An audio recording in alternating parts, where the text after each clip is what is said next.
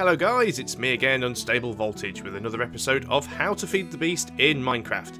In the last episode we took a look at industrial craft power, we built a simple generator and a bat box, so in this video we're going to have a quick look at 3 useful machines which we can run from our newly acquired industrial craft power. The first machine we're going to look at is quite a simple machine. It's an electric furnace. As we're now feeding our coal into our generator, we don't want to have to waste coal by putting it into a furnace as well. So we've got an electric furnace which we can run on the power from the generator. Next we're going to have a look at the extractor. This is a very useful machine as it allows us to acquire extra rubber, and that is brilliant with industrial craft because you use a lot of rubber in making machines and cables. The third machine we're going to have a look at today is the macerator. Now it's a little bit more expensive to build, but in the long run it will be very useful as it has many uses and it will provide us double the yield from most of the ores that we find while mining. Right, so we're in my all familiar workshop. Now, normally in my videos I actually show you how to build these machines. I'm not going to do that on this video because you can easily look them up yourself using the Not Enough Items mod on the right hand side of the build panel, and when it comes to the macerator there are actually quite a few different ways to build it, and it would take a long time to go through all the different variations and ways to make it. Suffice to say, all you need to build any of these 3 items is a crafting table. So let's just have a look at one of the changes I've made since the last video. Because on the last video we had our generator here and the bat box at the side of it. What I've now done is moved the bat box downstairs into the basement and replaced my copper cables with glass fibre cables. All this means I can run cables further without losing power, and it also means that when I want to switch to medium voltage and high voltage later, I've already got my cables in place. So let's look at our first machine. We have the electric furnace. I will place that here. Now, the electric furnace is very straightforward. It works just the way you'd expect it to. It's a furnace, so if you take your copper ore, for example, we drop one in the furnace and it will smelt quite a bit quicker than a standard furnace does, and hey presto, we have our copper ingot. So, very simple machine to use, works just the way that a normal furnace does, except it will run off our power. Now, we're still burning coal of course, but later on we're going to be looking at more renewable sources of energy such as solar power, wind power, water power and even geothermal.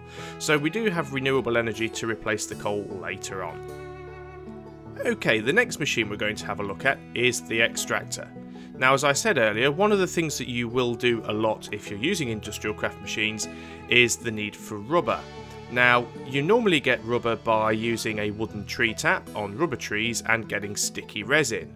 If you get one sticky resin and put that sticky resin in a furnace, eventually that one sticky resin will become 1 rubber. However, with the extractor, if you place 1 sticky resin in the extractor, you will receive 3 rubber. So it's 3 times as efficient to actually put the sticky resin in the extractor than it is in the furnace. It does take a little bit longer, and the video you've just saw was sped up because I didn't want to waste a minute of your time watching a progress bar go across. But if you've got any sticky resin, put it in the extractor. The other good thing with the extractor is rubber wood. You can actually place rubber wood directly into the extractor, and you receive rubber from that as well. The third and final machine I want to look at today is the macerator. Now, this is something you'll want to get as early as you can. It is a slightly more expensive machine to build because even though there are different recipes for it, you're pretty much going to need diamonds for any of them, and also you will need some flint, but it will pay dividends in the end because this machine is used for smashing things. Now, there are various things that we can put inside a macerator. If we put in stone, for example, it will smash it down into cobblestone. If we put cobblestone in the macerator, it will pulverise it even further down into sand. We can put gravel in the macerator, and the gravel gets turned into flint.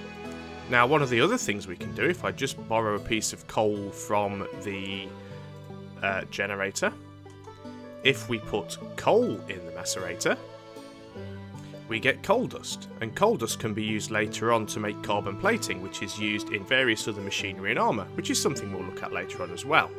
But the main reason for having a macerator is this.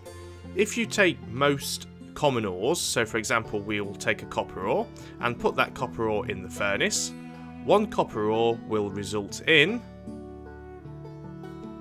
one copper ingot.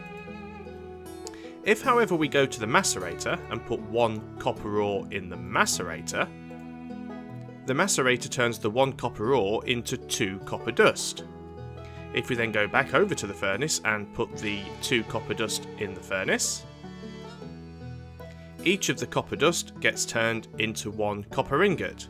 So by putting 1 copper ore in the macerator first, we turn 1 copper ore into 2 ingots instead of 1. And this works for almost every ore in the game, so having a macerator, despite its many uses, is just a brilliant way in the early game to double the amount of precious metals you can get from the ore you get while mining. So 3 very basic machines there. All of these machines are low voltage, they all have a maximum input of 32 energy units per tick, so you can only run them off a bat box or something that outputs low voltage.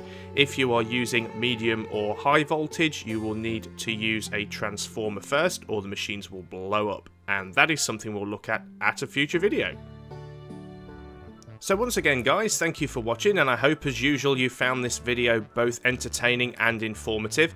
If you have enjoyed this, please as always like, share and subscribe, and if you have any ideas for future videos, particular machines or items that you would like to see explained and demonstrated, please either send me a message or leave them in the comments below. And I will see you next time. Goodbye!